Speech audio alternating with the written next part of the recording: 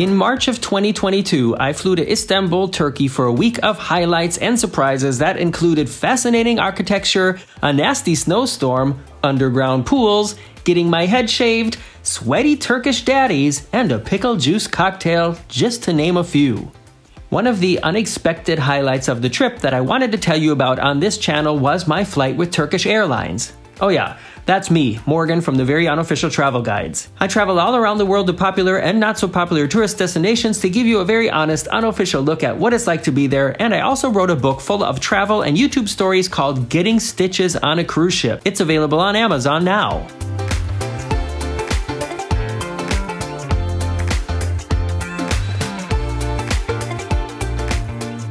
When it comes to air travel nowadays, if you're flying in economy like I always do, there's not a whole lot to look forward to. But my experience on Turkish Airlines from Hamburg, Germany to Istanbul was different. These are the first class seats, by the way, but even the economy seats on my Airbus 321 seemed fancy and, I don't know, like upgraded. The plane basically looked like it was brand new, and some of these shots are vertical because it was easier to get more into the frame. One thing that immediately got my attention was the fact that the safety announcements were also available as a signed video, which I don't think I've seen on any flight before, so major points for the inclusion, Turkish Airlines. And for a flight that took less than 4 hours, having an entertainment system of this size included in the price of economy was a huge bonus. Speaking of huge bonuses, they also served us a full meal in economy on a 3.5-hour flight. How often does that happen on Delta?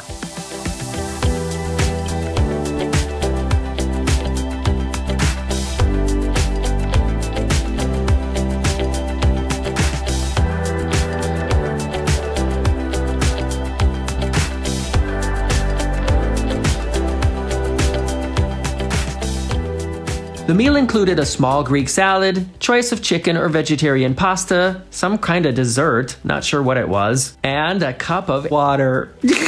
Anal. As well as an extra drink service. For a 3.5-hour flight, this was a fantastic perk, and it even came with real metal silverware, which just sort of adds to the quality of the experience. Just like I've made a permanent mental note to try to avoid flying through London Heathrow Airport, even if it costs a little bit extra, I will now also be willing to pay a little bit extra if it means I can fly on Turkish Airlines. I arrived at the newest Istanbul airport, IST, which is huge and very modern. I just picked up my bag and I was gonna grab some cash from that ATM, and the fee it was gonna charge me was over 12 euros. So I said, no. And after that, I went on a somewhat confusing journey to find my pre-booked private driver. Getting a private shuttle into the city only costs a little bit more than a taxi, and if you split it between 2 people, then it's definitely the way to go.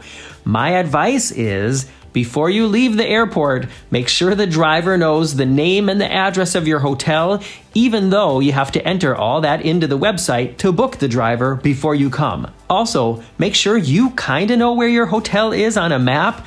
None of the shuttle drivers or taxi drivers that I experienced while on the vacation part of the trip seemed to know their way around the city that well. So next time, I'm literally gonna print out a page from Google Maps with my hotel on it and hand it to the driver at the airport. By the way, the journey from IST into the city took about 45 minutes, and after checking into Hotel Amethyst, I went out for a walk to explore the nearby sites.